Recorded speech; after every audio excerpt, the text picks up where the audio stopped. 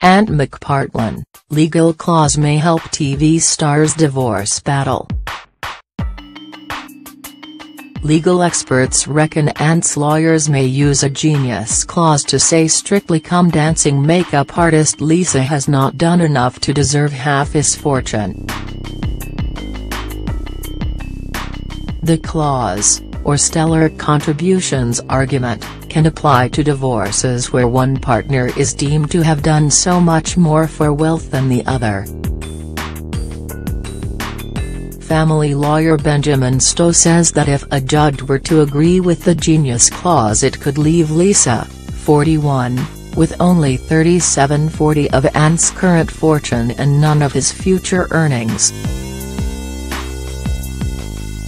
That would give her in the region of £25 million, less than the £31 million figure first thought.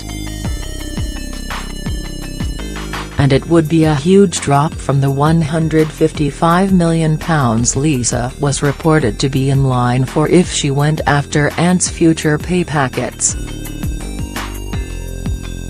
To argue stellar contribution, you need to be more than good and more than great.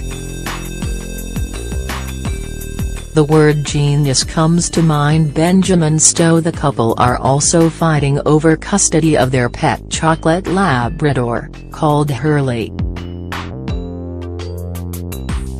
But Mr. Stowe, of Stowe Family Law, said Ant's work on shows like I'm a Celeb and Saturday Night Takeaway with co-host December Donnelly could qualify him as more than great.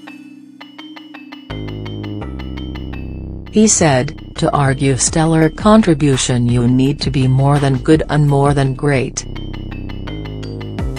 The word genius comes to mind. Ant, 42, announced he was divorcing Lisa last month. He also admitted putting her through hell as he entered a rehab clinic for drug and alcohol addiction last summer.